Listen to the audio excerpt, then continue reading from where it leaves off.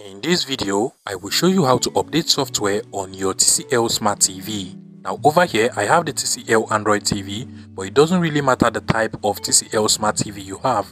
Whether it's the TCL Google TV, the TCL Roku TV, following the same steps, you should be able to update the system software of any type of TCL Smart TV you have. Now first things first, you want to make sure that your TCL Smart TV is connected to the internet, and once that is done, you want to head over to the settings icon at the top right corner of your TCL Smart TV. So just use your navigation buttons over here to scroll over to the top. Now scroll horizontally until you get to this settings icon over here. Go ahead and select it. Now you just want to scroll down again until you get to device preferences over here. Click on it.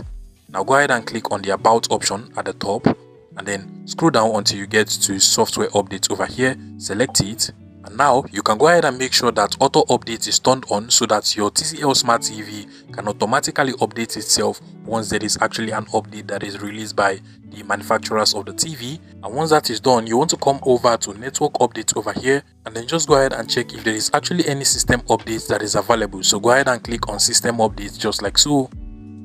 I'll give it a minute or two to check if there is actually any system updates, and as you can see, there is actually an update for my TCL Smart TV. So I'll just go ahead and click on update.